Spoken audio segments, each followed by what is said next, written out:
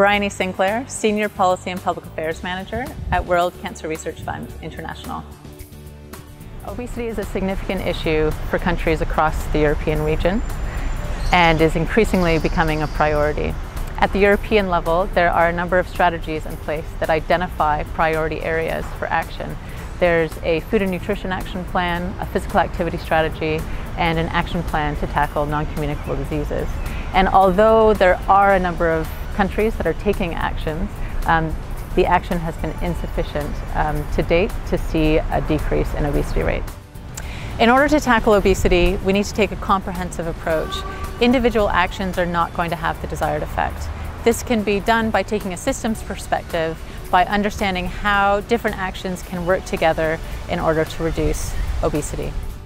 One example is France's National Nutrition and Health Program, and it takes a comprehensive approach that involves actions and regulations and laws that all work together to promote health and improve the food and physical environment, as well as the food composition and education and information. This program has been in place since 2001 and has contributed to decreases in overweight and obesity rates among children, reductions in salt and sugar intake across the population, and also increased fruit consumption among adults. Policies that influence the physical activity environment are crucial to enable places where it's easier for people to be physically active. Across Europe, there's lots of different examples, including transport policies that really prioritize walking and cycling and active transportation. Many countries across Europe have national physical activity guidelines for different age groups, including children. Countries can follow guidance that has been provided by the World Health Organization, and for children, the World Health Organization recommends that they are physically active for 60 minutes a day, and that it includes a variety of activities that are enjoyable. Education is part of a comprehensive approach to tackling obesity. This includes nutrition education and food skills incorporated into school curriculum, as well as high-quality physical education. It's important that these are implemented together with other policies that help create healthier food environments and food systems. Many countries have implemented health-related taxes, including sugary drinks taxes, in Belgium, France, Finland, Hungary, and Norway, to name a few. And a number of countries have plans to implement similar taxes in 2018, countries such as Estonia, the United Kingdom, and Ireland.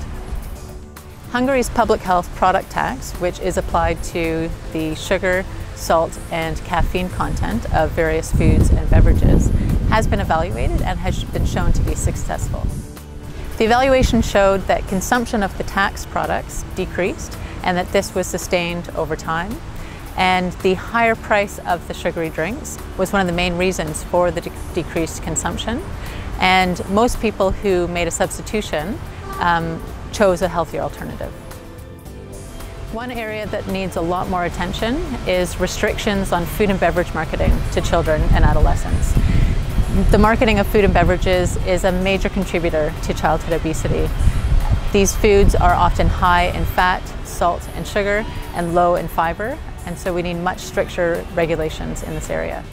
So I think lessons can definitely be learned from actions that are being taken in Europe and applied to other countries. It's really important that countries consider their own national contexts in developing appropriate policy responses.